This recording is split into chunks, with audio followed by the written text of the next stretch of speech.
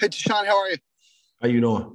I'm good. What do you think of the extra game that the league added to your schedule this year? As a player who's been doing this for a long time, how do you think they balanced safety and a television guy? Honestly, I've been around this business long enough to understand what the extra game means from a financial perspective. So when you look at it from that aspect, I mean, you get it. But as a player, man, from a selfish perspective, for me and my peers, man, it's just that extra game is tough. Obviously, man, we go out there each game and lay it on the line, man. 16 games is a lot of wear and tear on the body. So that extra game is definitely it's nothing that people want to hang their hats on, man. But obviously, guys are getting paid handsomely, man. You just got to go out there and do your job. But I mean, me just being a guy year 10 is definitely a lot of strain on the body. But, at the end of the day, it's nothing I can do about it. Can't complain about it, man. It's just an extra game that you just got to go out there and put it on tape. Dan Weider. Tashaun, I know you wanted to be back here after last season. When you found out that Sean was going to be the coordinator, what was your initial reaction, and what do you see in Sean as a coordinator? Oh, man, I was happy. I think that's one of the things, man. Sean was one of the guys who I gravitated towards when I first got here. When I signed late in the process after the draft last year, man, Sean was the guy who took me under his wing. I was doing extra Zoom meetings with him from the time that I signed to all the way through training camp, man, just trying to get a grasp on the defense. And me and his relationship developed last year, and I couldn't be more happier for a guy like Sean because you see a guy like that and you understand that he knows the game of football, man, and he just needed that opportunity. And I always said, man, I spoke on it last year, man, I think that Sean is one of the brighter young minds in the game. So to have him as my defensive coordinator, I definitely understand what he can bring to the table, man, and with the talent that he got on defense, man, it's gonna be a beautiful thing to see. So I couldn't be more happier, man. And Sean, me and Sean, our relationship definitely helped play a part in that, man. And I couldn't be more happy for a guy like that. As a guy who's played for a number of coordinators in a number of different places, what do you value most in a play caller on defense?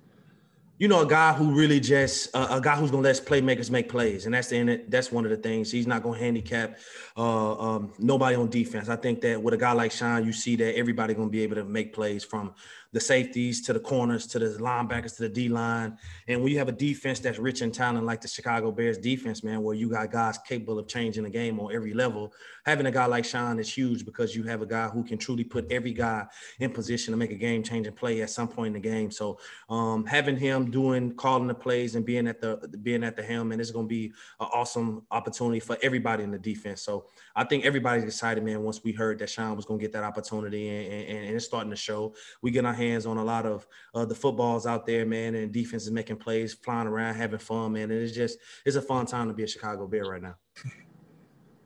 Mark Potash.